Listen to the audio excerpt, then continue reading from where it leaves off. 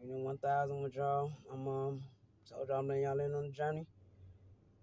So this moment right now,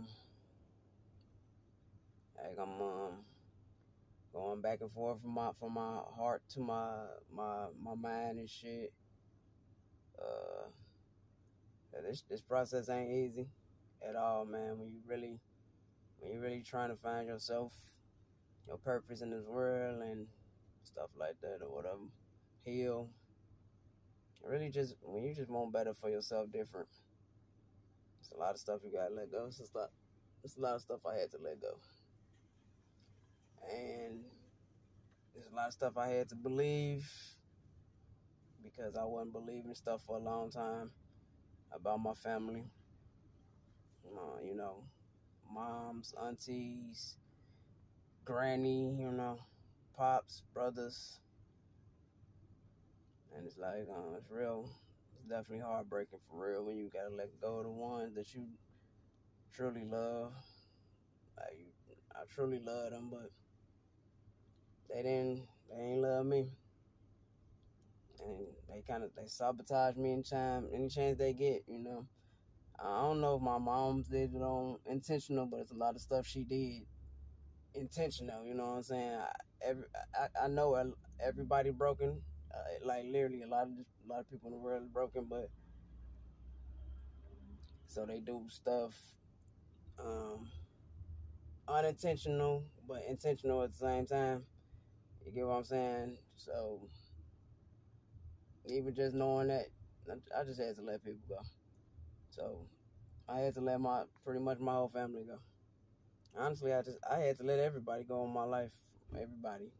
I mean, I'm already a person that I'm already a loner, so I didn't have that many people, which is why I chose family over anything, because I just don't like, it ain't that I don't like meeting new people, I'm quality over quantity. So if I always try to look for connections in the world. I'm trying to connect with you. I ain't trying to be like, have a whole bunch of people, but so I let everybody in my life go. So I'm just driving and I just pulled over, just like thinking like, damn, man, like maybe I should call my granny because she be calling me. She be calling me and I just be letting the phone be like, nah, I ain't even messing with that. But I just thought about it like, man, maybe I should go get us some food. Like, just the old stuff I used to do.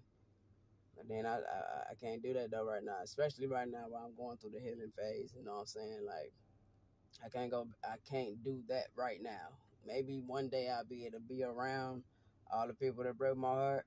But right now, I don't need to be around it. I don't want to get sucked back into it, because the thing is, everybody was so comfortable saying what they wanted to say about me to my face, just they didn't care. But if it hurt my feelings or not, I guess in their eyes, I ain't had feelings. My family, you know what I'm saying? They want to be like, oh, I love you. I just don't like your lifestyle, because I'm lesbian and stuff. So, like, I'm out here, like, they don't like my lifestyle.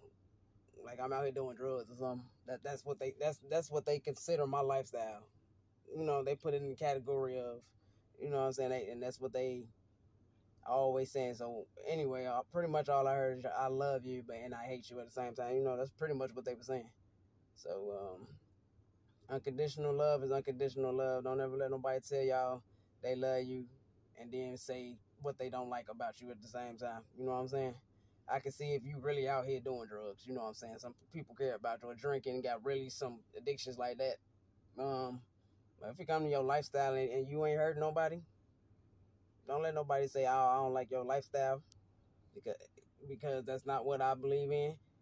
Everybody got their sins. Everybody want to focus in on that one sin.